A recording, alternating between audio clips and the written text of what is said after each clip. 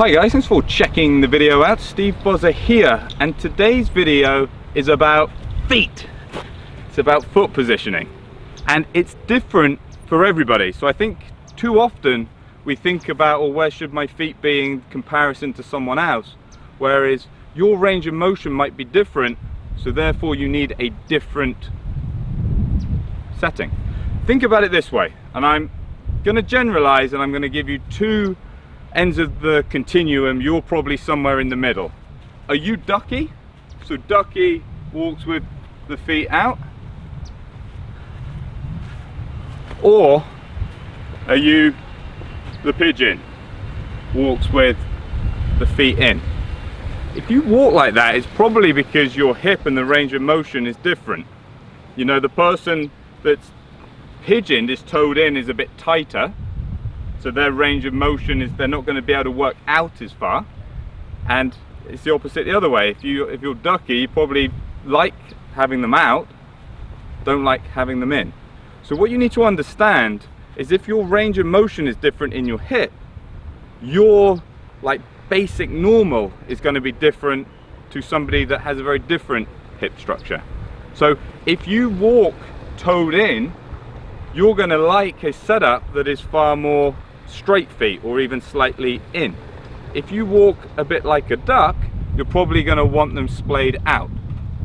So don't be put off if your positioning is a bit strange compared to other people. So let's say you really like to have them this way, you know, you might need to set up this way.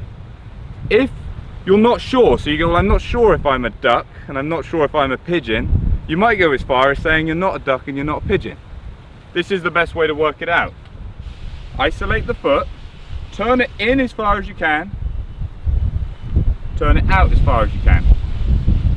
Where you want to put your foot is smack bang in the middle of those two movements. So to keep it simple, so if you look at my foot, if I can turn it onto the target line, and then I can turn it onto the target line this way, I would have my foot completely square.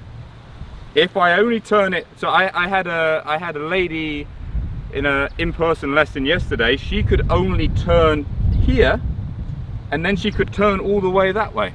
So her midpoint is her foot needs to be splayed open, and it looks like it's really open, but the point of the video is it's not open to her structure. It's open to our definition because we define it against the target line, but it is not open against how her hips, her knees, her ankles want it to be. So don't be put off if you need a position which is slightly different. You might have one foot that's straight, one foot that's out, because we've got tightness in our body.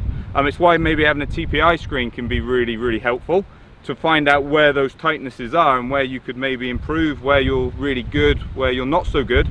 But just working out, actually, if it feels good, maybe you should just put your feet in that position. But don't be afraid to, next time you're on the range, changing it around a little bit, and you might be surprised. You can feel better, move better, you'll swing the club quicker, you'll hit the ball further, more consistent, all because of your feet. Although I'm now showing you with my hands and getting confusing, so I'm going to stop the video there. Thanks for watching. Get some comments down below. Are you somebody that has been making sure they have it dead straight because they thought that's what they should do, even though it feels a little rubbish? If you're that person, next time you're on the range, have a little play. Some good golf might be right around the corner for you. Hope to catch you soon.